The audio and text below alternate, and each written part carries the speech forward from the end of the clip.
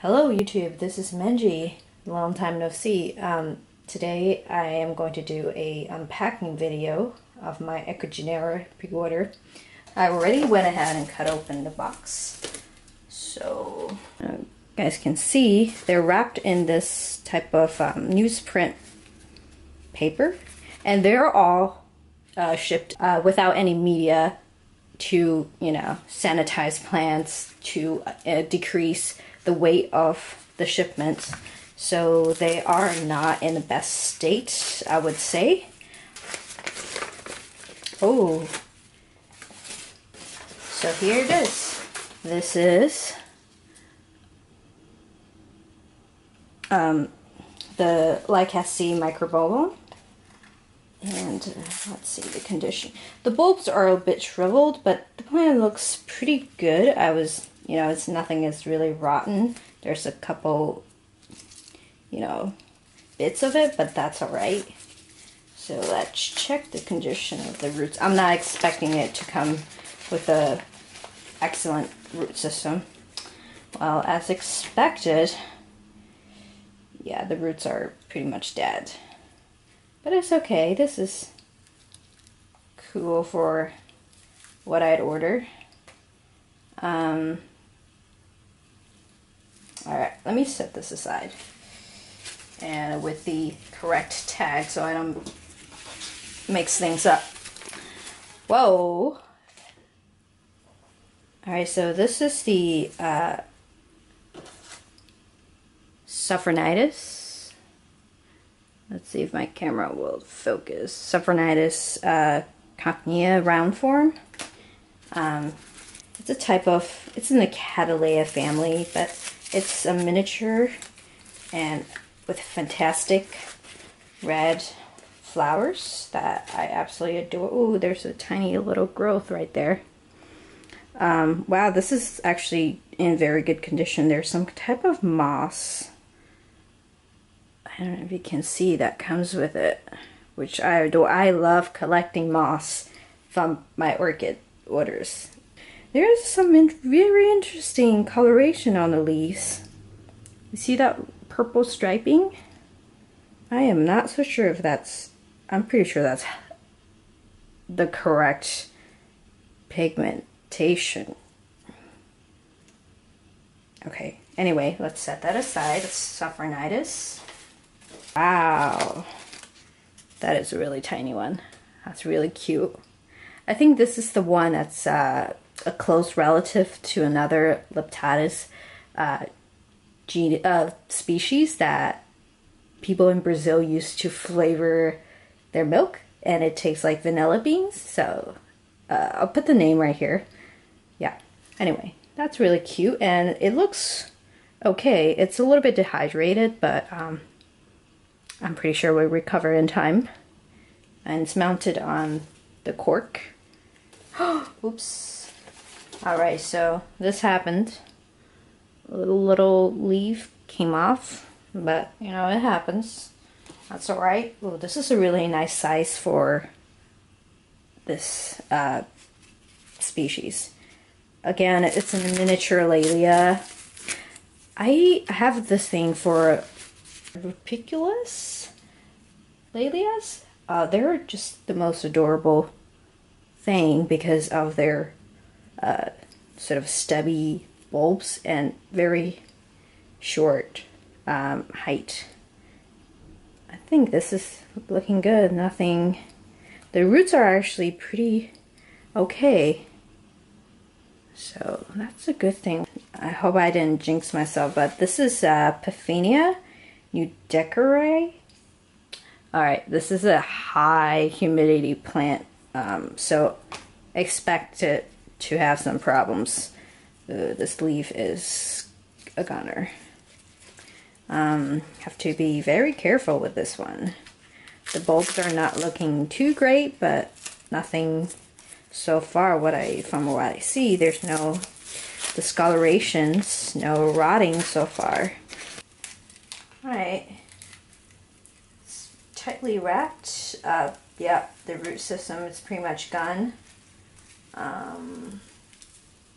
Now there's one good roots. And what? Yeah, there's there's an extra pseudobulb. Oh, it broke into two. Wow. That's not very nice. Broke into two plants. And there's some kind of dead bulbs, which are, and there's a little rotting on it. Yeah, but for this plant, that's requires high humidity, expect it. You know, maybe I can still propagate this plant because this bulb still looks good. Alright, anyway, that's the fifth orchid, Paphinia Nudecari. This one. This is Polycycnis barbata. Okay, this is looking really good. I love orchids anything that's some shape like Stanhopias. Yeah, there's something about orchids like that.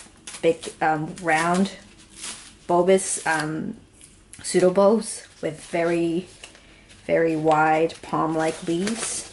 I love it. So this one is looking good. I mean, judging by the pseudobulb, it's definitely stressed a little, but the roots on the newest growth looks okay. Alright, I don't know if you guys can see. Yeah, anyway, that's good. Alright, that's the Polycycnis.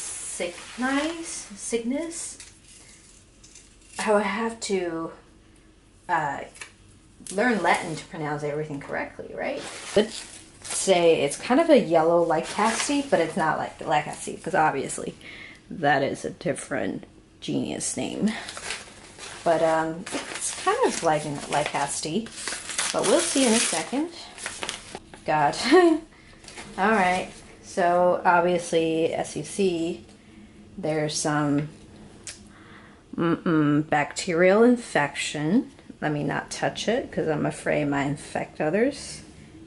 It's okay. It's only in the beginning of the leaf, which I can trim off. Yes. So that's gone. That's going to be gone. And yeah. So yeah. Anyway, Ecuagenera ships its plant wrapped in wet sphagnum moss. Well, not very wet, but moist, definitely. And I don't think that's the best way, but that's the way they do it. You know, can't complain for the price of the plant and the variety of the plants that they carry. So you're taking a risk whenever you order something like this, but I wasn't afraid to bite the bullet. Okay, so the roots are not. I'm probably dead. This is not looking great, but with this little new growth right here, this will definitely recover. Anyway, this does look like a Lycaste, right? A more palm-like Lycaste, right? This is Oncidium volcanicum. Gosh, Latin, man. How do people pronounce it? So, wow. Okay, this is the one that needs a little repair. That is not looking good. That leaf is coming off soon. And this. Okay, that's gone. Woo! So I'm probably gonna have to do some kind of quarantine process on these orchids, since it's definitely not good to let my other healthy orchids come in contact with unknown orchids. Oh no. Did I rip something? Okay, there's certain part of this plant that is not looking too good. Yeah. It's definitely not the best looking of them all. There used to be a new growth, but it has been crushed. So goodbye. So that is a spent flower spike. That tells me this is a blooming size plant, which is fantastic. Okay. Looking good. Uh-oh. The pseudobulb is rotten. That is not good. I might just twist that off. That's not a good sign. Alright, that's going straight into the trash. OMG. Okay, there is something that looks really long. That probably is 8 out of 9 already. So that's my last plant, and I know what it is. I think I saw a spike. So let's see. Okay, here's the tag. All right, this is a big package. Holy cow. I'm gonna run out of space. Yike. Ay, unexpected. Oh, whoa. Holy cow. Ecuagenera. Okay, let me conclude this. Alright. See that? Yeah, this is definitely a gigantic orchid. That's the size of my hand. This is definitely an orchid worth to purchase. Look at this spike. Oh, closer look. Yeah, I hope this spike will develop. This is how long the orchid is. This is 29 inches. Well, I'll say, yeah, 29 inches. Oh my gosh. I'm 5'2". Yeah, that's about half of me. Okay, that's great. And this spike is definitely going to elongate. Maybe even grow like a vine. Looking at it, it definitely looks like something that would sort of wrap around your windows. And oh god, I'm just looking at my orchid growing space. I don't think I have any more space for this orchid. Coffee. Anyway, this entire order cost me $185, which I think is definitely worth it considering how much I got and the variety of plants and the size of the plant. There are a couple of them that's, you know, a little bit, there's a couple leaves that I gotta trim off, but overall there's no dead plants, which is fantastic. And look at the spike. This plant itself is worth like $100, so I'm very happy with my order, and thank you, Ecuagenera. Ecuagenera is a nursery located in Ecuador that does a lot of international orchid shows in which they will accept pre-orders. What that means is by the time they go to your country, they will ship out the orchids to your home address when they arrived in your country. In that way, you saved a lot in terms of shipping and handling, because when they go to a country, they do shows, they bring a lot of plants there, and I think I'm just making assumptions here, but they probably have a way to sanitize all the plants, so all the pre-ordered plants are included within that shipment of orchids, in which you do not have to pay extra for the CITES, or I'm not so sure exactly it's called, but some kind of sanitary certificates, which are very costly if you were to order directly from Ecuagenera. You can still order directly from this nursery, but trust me, it's really costly.